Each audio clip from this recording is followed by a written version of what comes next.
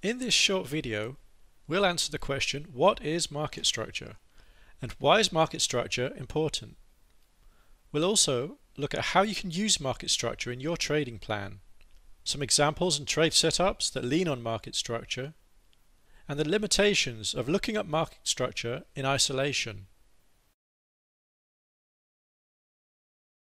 Market structure can be defined as the framework or structure that any given market is currently trading in. Market structure can help you understand the behavior, condition, and current flow of the market. It highlights support and resistance levels, swing highs and swing lows. There are three broad types of structure within the market. Bullish market structure involves a sequence of higher highs and higher lows, forming an uptrend.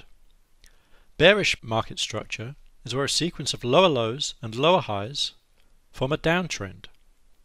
Sideways market structure, or a ranging market, includes equal highs and equal lows. Market structure is important as it can influence the liquidity and price action of a market. It's also one of the most commonly used techniques to understand trends, observe shifts in momentum, identify potential reversal points, and get a feel for current market conditions.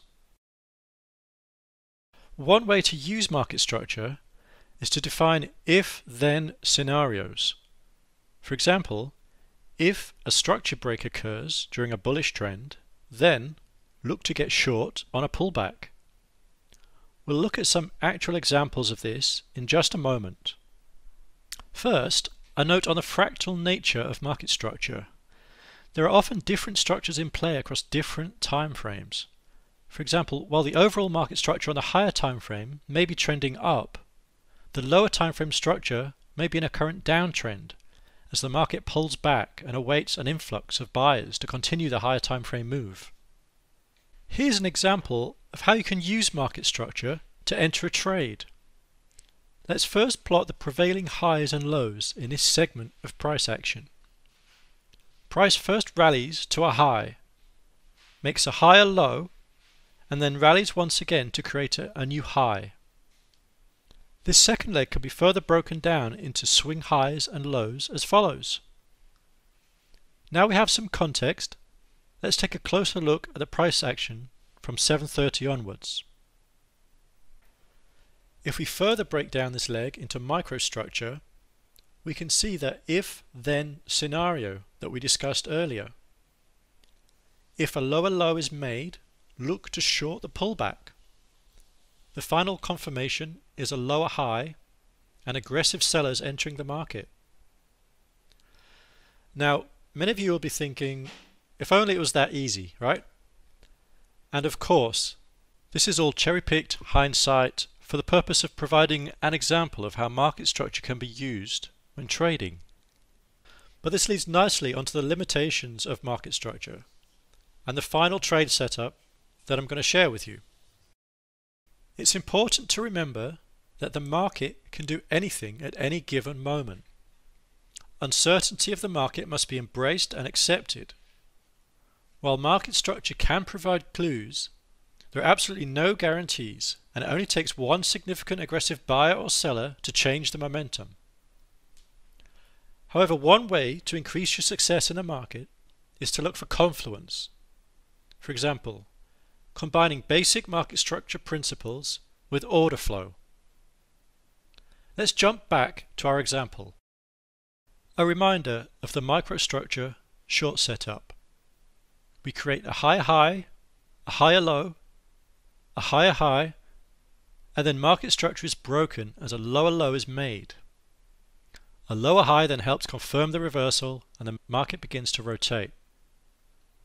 But if you look closer, you may have noticed that we actually get the exact same setup in our previous leg. Only there is no follow-through and price rallies to create a new high. In terms of market structure, the setup is identical. So how can we know when we'll get our reversal or when price will continue grinding higher?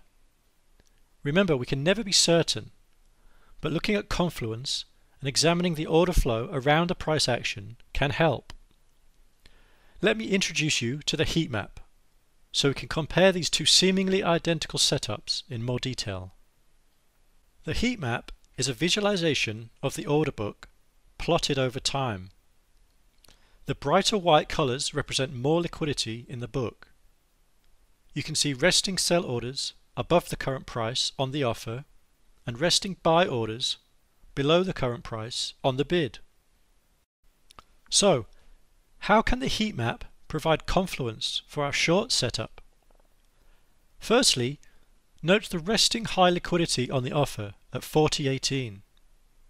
This is significant not only because it represents high liquidity, but also because it's been in the book for over an hour. These liquidity areas often act as magnets for the price.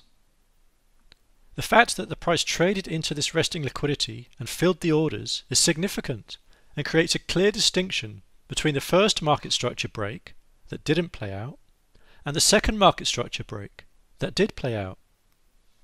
Next, note how as price approaches 40.20, liquidity is being added to the offer. If the opposite had been true and orders were being pulled, it could suggest that these market participants aren't wanting to get filled. But in this case, we can be more confident in taking a short position as traders are stacking their sell orders. Again, this order flow observation is only present on the second market structure break, adding confluence to our short trade. The final observation is more for trade management and can help psychologically, keeping you in the trade for longer. As soon as price moves through 40.13, sell orders are added to the offer. This is called a book flip and is a good sign for continuation. Hopefully, you can see the benefit of combining market structure with order flow. Looking at market structure alone, you may have been inclined to take the short on the first setup, resulting in a stop out. But if you look beyond the candle structure, the heat map clearly shows a difference in order flow between the two scenarios, favoring one over the other. Backtesting these setups and putting together a robust trading plan can boost your chances of success in the market. To learn more about market structure or to download Bookmap for yourself, head over to our website, bookmap.com.